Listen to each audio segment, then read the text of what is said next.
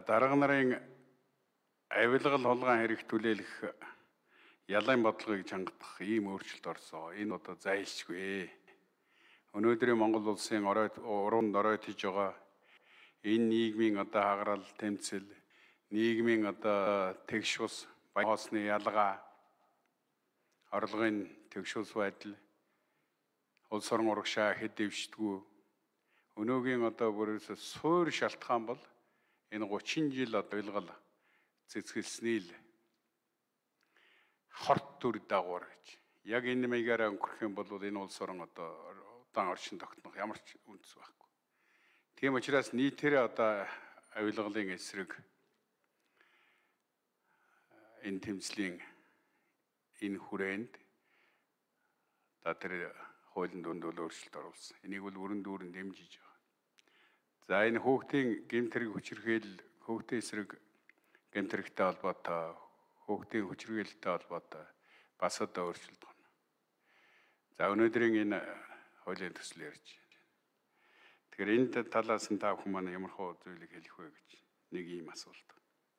За нөгөө нэг юм нь бол одоо энэ шүүхийн гаргасан шийдвэр одоо их эргэж уцах юм аа. Одоо умира хүн гэж ярьдэрдэг шүү дээ. Одоо тэрийн шиг л одоо зоригийн аллагтай холбоотой нэг хэрэг чинь юу боллоо? Одоо бид бүгдээрээ мэдж байгаа. Дараагаар нь одоо хамгийн сүүлийнх нь бол одоо махвал гэж аллага хийсэн, энэ хүндэлгсэн тэр хугацаанаас өмнө сулсан. Одоо дахиад энийг эргүүлээд 20 гэж ярьж байна шүү дээ. Гэхдээ ингээд одоо эргээд хургаад байдаг. Түрүүн даваа цэрэн гишүүн хэлсэн. Энэ дарга нарын одоо авилгал хулгайн асуудал нэг мөр шийдэгчээл тэгэл дорхнол шийдвэр нь өөрчлөгдөөл суллаад тавиад явчихдаг. Нөгөөдөл нь одоо нийгэмд гарч ирэл жигтэйхэн одоо мундаг хавлсууд одоо бүр соён гэгэрүүлэгч бүр номлогч нар болцсон. Одоо сошиал авил мэдээллийг харж байгаа юм бол тэр улсад л одоо ном айлдаж байгаа юм байна шүү дээ. Яасан ч одоо ичидгүй. Яагаад ийм байдалтай вэ?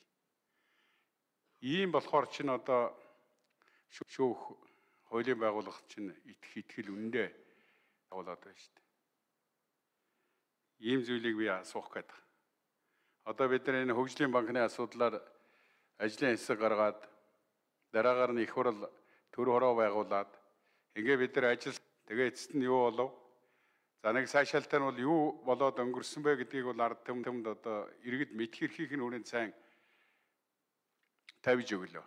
Агл бол ямар дүр зураг харагдаж байгаа вэхээр эрх мэдэлтэй хөрөнгөтэй одоо тийм улсууд нь бол зүгээр сулраад гарчиж байгаа. Тэгээ өөрхөн нэг ядруухан дуу юм уу да гэмээр улсан л одоо тэгэл торон дээр баригдаал үлдэж байгаа тийм л одоо зүрх харагдаад байна.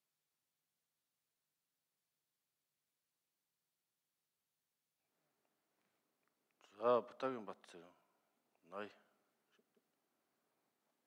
эрүүгийн техник шүүгч.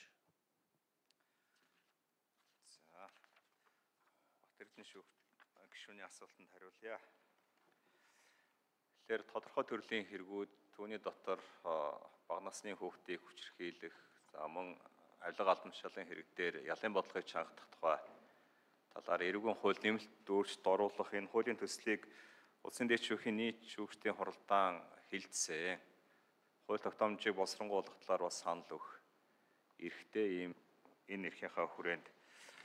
Тэгэхээр энэ ялын бодлогыг тодорхойлох асуудал бол улсын хурлын бүрийн эрхэд хамаарах асуудал. Тэгэхээр яг энэ асуудал дээр улсын дэд шүүх бол тусгайлан санал өгөө байгаа. Ер нь 2015 онд эрүүгийн хуулийг шинжилсэн найруулгыг бат гаргахдаа тэр өмнөх 2002 оны хуулийн ялын хэрэгжилт үр дүн. За тэгээд энэ бус улс орнууд түүний дотор энэ их газрын эрх зүйн тогтолцоотой улс орнуудад нийт байдлаар энэ урт удаан хугацаа хорих явдлаас одоо татгалзаж энэ ялын хэмжээг бууруулж байгаа. Мөн ялын зорилго нь одоо хүнийг цэрлүүлэхээс гадна хүмүүжүүлэх, нийгэмшүүлэх тэр зорилгыг давхар агуулдаг. За энэ нөхцөл байдлыг харгалзаж 25 жил дээдлэн ял өгдөг байсныг 20 жил болгож бууруулсан. За цаазаар авах ялаас татгалзаж бүх насаар хорих ялыг эрүүгийн хуулийн 15 зүйл хэсгээр бол тусгасан байгаа.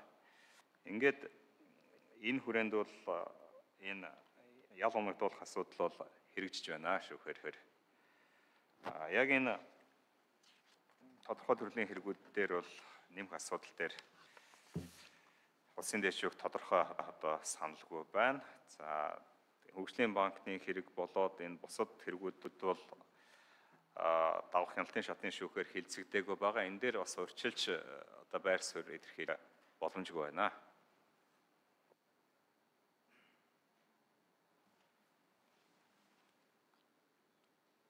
За Бадмарын Б.Бат-Эрдэнэ шүүнд төрүүлсэн юм.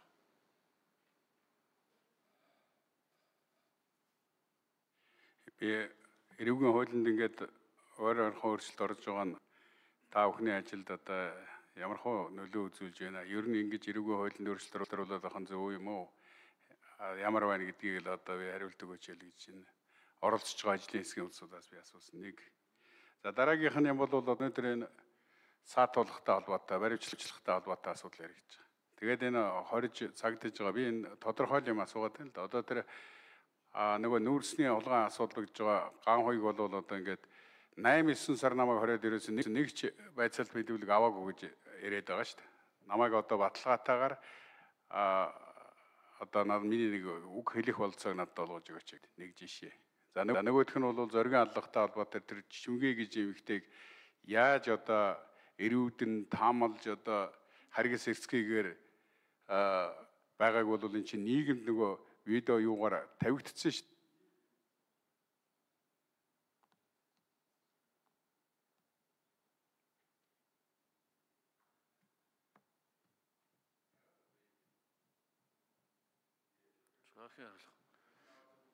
Ажлын хэсгээс гисэн л дээ. Шүүх мөрдгөө бол тодорхой хэрэг бол ярихгүй байна. Зүгээр яг процесстэй холбогддог.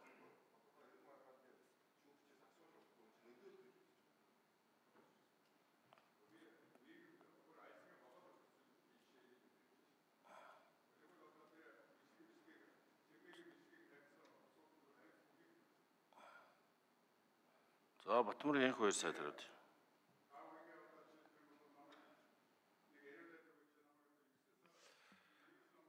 Би бол ер нь хэрэг ярьдаг биш хүний эрх ярьдаг сайд бай гэсэн лооцоо өөртөө хэлсэн байна. Өрдсөн шалгагдж байгаа мөрдөн шалгалт ажиллагаа хийгдэж байгаа асуудлаар ер нь улс төрч тэр тусмаа хууль зүйн сайдад өрдсөн байр суурь илэрхийлэх нь их буруу гэж үздэг. Тийм учраас би өөрөө өдгөрлөх ёстой. Нөгөө талаар шүүгчийн шүүн таслах ажиллагаа хэрэгжүүлсэнтэй холбоотой тодорхой хэрэг маргааны талаар байр суурийг асуух нь шүүхийн хуулиар хориотой бөгөөд нөлөөлөлт тооцогдно. Тийм учраас энийг шүүхийн хуулиар бас хоригдсан байна. Шүүгчээс шийдвэрлэх гэж байгаа хэргийн талаар тодорхой хэргийн талаар байр суурь асуух нөгөө хуулиар бас хориотой байна.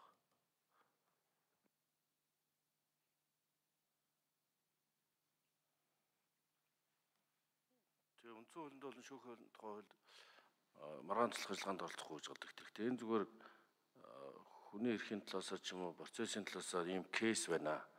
8-9 сарын хорчоод ганц мэдүүлэг авдаг тийм кейс байгаа мó гэж мөрд хуваах байгууллагуудаас асуулаа гэж боллоо шүү дээ.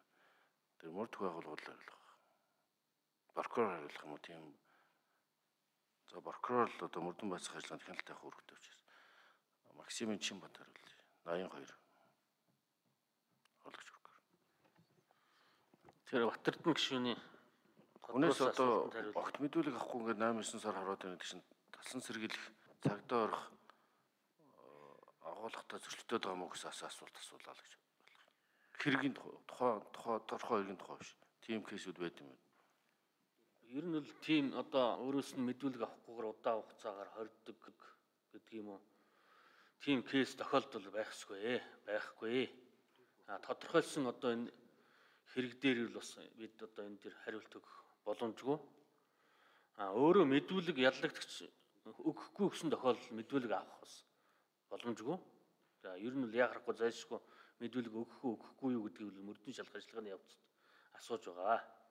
Асуух тийм тодруулах, санал хүсэлтийг авах хуулийн зохицуулт бол хийж байгаа гэж ойлгож байна. За Даш Тонгийн гам бодох шиг асуулт.